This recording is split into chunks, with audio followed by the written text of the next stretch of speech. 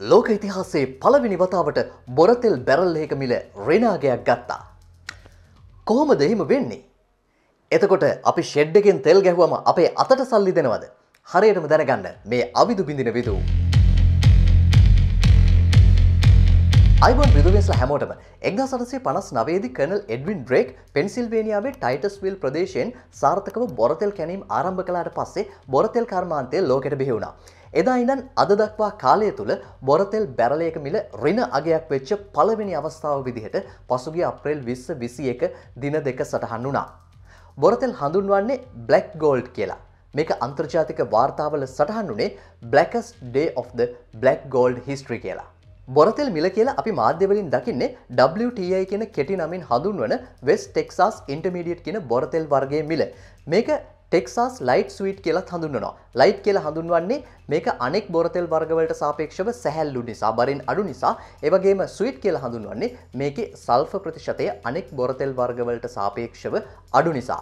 මීට අමතරව තවත් බොරතෙල් වර්ග කීපයක් තියෙනවා. බ්‍රෙන්ට්, ඔපෙක් බාස්කට්, ඒ වගේම මාස් US, යූරල්ස් වගේ තවත් බොරතෙල් වර්ග ගණනාවක් තියෙනවා. හැබැයි බොරතෙල් මිලේ, ලෝක බොරතෙල් මිලේ දර්ශකයක් විදිහට මේ WTI බොරතෙල් මිල තමයි හඳුන්වන්නේ.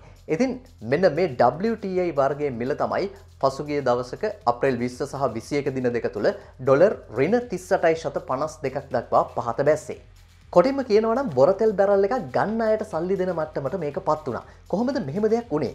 ලෝකයේ එක දවසකට බොරතෙල් බැරල් මිලියන 100ක ඉල්ලුමක් තියෙනවා. හැබැයි COVID-19 වසංගතය නිසා මේක මිලියන 21කින් අඩු වුණා. මේ නිසා ඔපෙක් ඇතුළු තෙල් නිෂ්පාදකයන් තීරණය කළා දවසකට බොරතෙල් බැරල් මිලියන 9.7කින් Tamanගේ නිෂ්පාදනය අඩු කරන්න. එහෙම අඩු කළත් ඉල්ලුමට වඩා ලොකු සැපයුමක් පැවතුණා. තෙල් මිල ඍණ තත්ත්වයට පත් වුණේ ලංකාවේ දවස් වලින් ගත්තොත් අප්‍රේල් 21 වෙනිදා. ඇමරිකාවේ නම් අප්‍රේල් 20 හවස් වරුව සහ 21 වෙනිදා උදෑසන කාලයේදී තමයි මේ සිද්ධිය සිද්ධ වුණේ. ඒක උනේ මෙන්න මෙහෙමයි. තෙල් මිලදී ගන්න කට්ටිය කොටස් දෙකක් ඉන්නවා. එක කට්ටියක් තමයි ඇත්තටම තෙල් අවශ්‍ය කරන කට්ටිය. සමහර රටවල් වෙන්න පුළුවන්, සමහර සමාගම් වෙන්න පුළුවන්. ඔවුන් ඍජුවම තෙල් මිලදී අරගෙන ඔවුන්ගේ රටවල් වලට නැත්නම් ඔවුන්ගේ පාරිභෝගිකයන්ට විකුණනවා. තවත් කට්ටියක් ඉන්නවා මේ කට්ටියට කියන්නේ සමපේක්ෂකයෝ කියලා. සරලව කිව්වොත් මේක නිකන් අතරමැදියෝ වගේ වැඩක්. මේගොල්ලෝ කරන්නේ තෙල් මිලදී අරගෙන ටික කාලෙකින් වෙනත් කට්ටියකට මේ තෙල් විකුණනවා. දැන් මේ දෙගොල්ලන්ම තෙල් මිලදී ගැනීම සිද්ධ කරන්නේ මාස ගණනාවකට කලින්.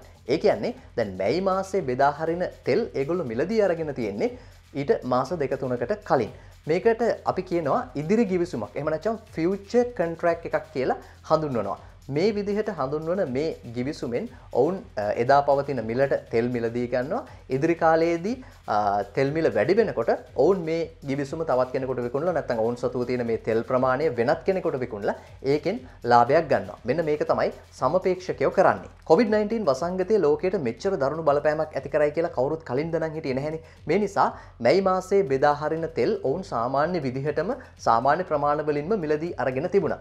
එතකොට අප්‍රේල් මාසේ 10 වෙනිදා වෙනකොටම මේ තෙල් සංචිත වලින්, තෙල් ගබඩා කරන ස්ථාන වලින් 70%ක්ම පිරීලා තිබුණා. ඉතින් මැයි මාසේ බෙදා හරින තෙල් වල කොන්ට්‍රැක්ට් එක, එහෙම නැත්නම් මේ ගිවිසුම ෆියුචර් කොන්ට්‍රැක්ට් එක අවසන් වෙන දිනය අප්‍රේල් මාසේ 21 වෙනිදා. ඉතින් දැන් සමපේක්ෂකයන්ට තෙල් වැඩක් නැහැ. ඔවුන් කරන්නේ එහෙන් අරන් මෙහෙට තෙල් දෙන එකනේ. ඉතින් ඒ නිසා ඔවුන් 21 වෙනිදාට කලින් අනිවාර්යයෙන්ම ඔවුන්ගේ මේ ගිවිසුම වෙනත් කෙනෙක්ට විකුණලා දාන්න ඕනේ. ඉතින් දැන් සාමාන්‍යයෙන් ලෝකේ තෙල් ඍජුවම ලබා ගන්න කට්ටියට නම් තෙල් සංචිත තියෙනවා. හැබැයි මේ සමපේක්ෂකයෝ මේ විදිහට ලොකු සංචිත පවත්වාගෙන යන්නේ නැහැ. මොකද ඔවුන්ට වැඩක් නැහැ. ඔවුන් කරන්නේ එහෙන් අරගෙන මෙහෙට වෙනත් කෙනෙකුට ඒ තෙල් ටික විකුණලා දාන එක. ඉතින් මේ නිසා මේ තෙල් සංචිත වලට ලොකු මුදලක් ගෙවන්නත් අවශ්‍ය වෙනවා. තෙල් ගබඩා කරලා තියාගන්නවා නම් ඒ සඳහා ලොකු මුදලක් වැය කරන්න වෙනවා. ඉතින් මේක ඔවුන්ගේ ලාභයට ඍජුවම බලපාන නිසා ඔවුන් මේ විදිහට ලොකු සංචිත පවත්වාගෙන යන්නේ නැහැ. මෙන්න මේ හේතුව නිසා අප්‍රේල් 21 වෙනිදාට කලින් මේ සමපේක්ෂකයන්ට ලැබෙන තෙල් ටික ඒගොල්ලෝ කාගේ හරි ඇඟේ ගහන්න ඕනේ. නැත්තම් මැයි මාසෙදී මේ තෙල් ඔවුන්ට ලැබුණාම මොකද ගෙදර ගෙනහිල්ලා තියාගන්න බැහැනේ. තෙල් බැරල් මිලියන ගාණක්. මෙන්න මේ හේතුව නිසා තෙල් මිල සෑහෙන්න අඩු වුණා. මොකද ගබඩා තියෙන කට්ටිය කුණු කොල්ලෙට තෙල් මිලදී ගන්න පටන් ගත්තා. දැන් අප්‍රේල් 20 වෙනිදා මධ්‍යම රාත්‍රිය වෙනකොට තෙල් බැරලයක මිල තිබුණේ ඇමරිකා ඩොලර් 15කට. හැබැයි මේක දවල් 12 වෙනකොට ඇමරිකා ඩොලර් 1.50ක් දක්වා අඩු වුණා. ඒ කරලත් මේ සංචිත තියෙන කට්ටියත් තෙල් අරගෙන ගියා. දැන් තෙල් දෙන්න කට්ටිය නැහැ. අවසානයේදී සමපේක්ෂකයන්ට සිදු වුණේ තවත් සංචිත තියෙන පිරිසකට කියන්න ඔයාලා මේ තෙල් ටික ගන්න අරගෙන ගබඩා කරගන්න. ඔයාලා මේ තෙල් ටික ගබඩා කරගන්නවට අපි ඔයාලට තෙල් බැරල් එකකට ඩොලර් 38.52 ගානේ ගෙවන්නම් කියලා. ඔන්න ඔය මට්ටමට වැටුනේ මේ තෙල් ගබඩා කර ගැනීම සඳහා තමයි ඔවුන් මේ මිල ගෙව්වේ. කොටින්ම කියනවා නම් අවසානයේදී විකුණන අය ගන්න අයට සල්ලි දුන්න මේ වරන් ගිහිල්ලා ඔයාලගේ ගබඩාවල තියාගන්න ඒ කුලිය තමයි අපි මේ ගෙවන්නේ කියලා. ඉතින් බොහෝ දෙනෙකුට ප්‍රශ්නයක් වුණා තෙල් නිකන් දුන්නා නම් ඒක විශ්වාස කරන්න පුළුවන්. ඇයි ගන්න අයට සල්ලි දුන්නේ කියලා. ඔන්න ඔය හේතුව නිසා තමයි තෙල් බැරලයක මිල ඍණ අගයකට ගියා කියලා කියන්නේ. හැබැයි අප්‍රේල් 21කින් මේ කතාව ඉවරයි. මොකද අප්‍රේල් 21 වෙනිදාට මැයි මාසයේ බෙදාහරින තෙල් වල ගිවිසුම් කාලය ඉවරයි.